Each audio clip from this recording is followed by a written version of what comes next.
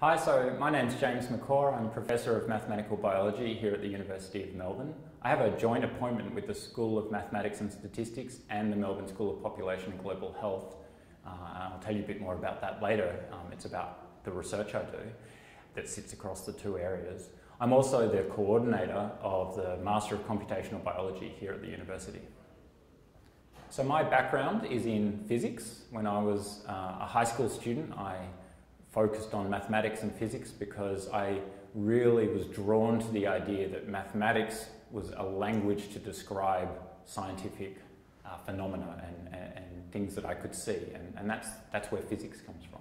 I did a PhD in physics, but at the end of it, I really wanted to use my skills in computational and mathematical science to help work on problems of immediate concern in the population. So I was drawn to the area of public health and infectious diseases epidemiology, which has a long history of using mathematics to solve health problems.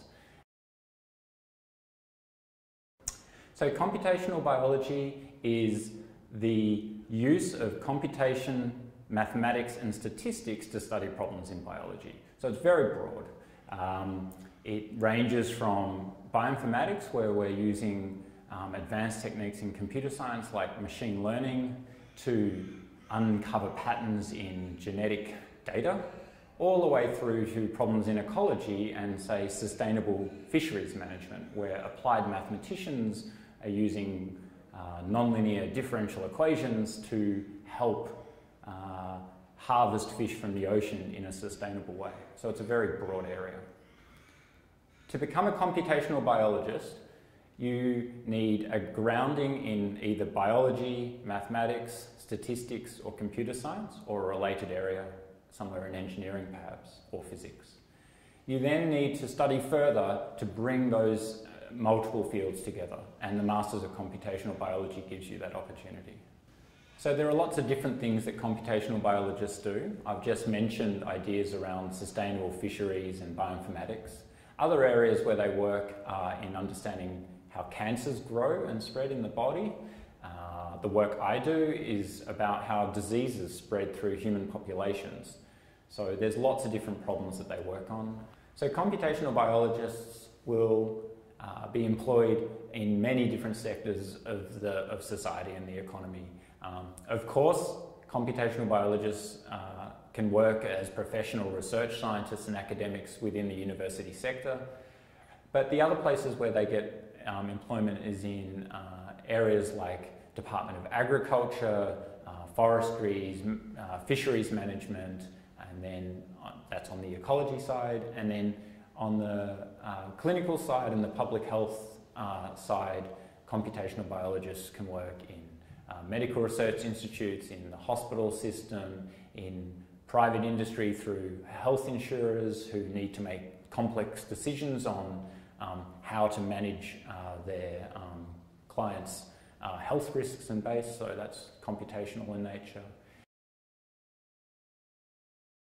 So the Master of Computational Biology program here at the University of Melbourne has been introduced to provide the skills necessary for what we believe are going to be the most successful biologists into the future.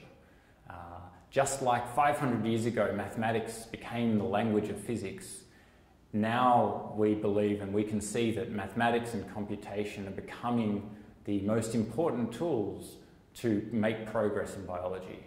And the Masters of Computational Biology will give you that mixed expertise.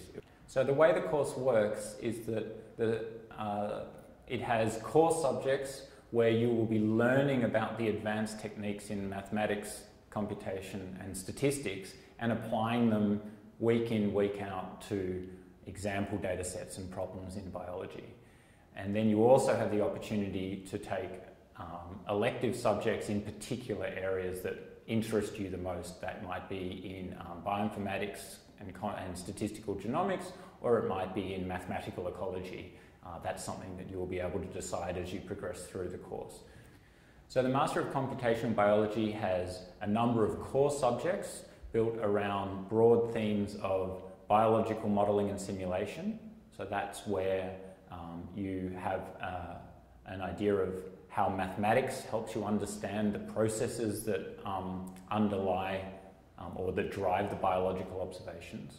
And the other core subjects are around more statistical and computational techniques, either in bioinformatics, so machine learning ideas, or areas like spatial ecology, where you will learn how to understand and interpret spatially distributed data. So as part of the Masters of Computational Biology, all of the students take a project. There's two different options for the project. The primary project is a project where you would work in industry, applying the techniques and the skills that you've learnt to a problem of relevance to that industry. And the other option is a research project in computational biology, which is offered to people who are looking to delve deeper and potentially do further study onwards.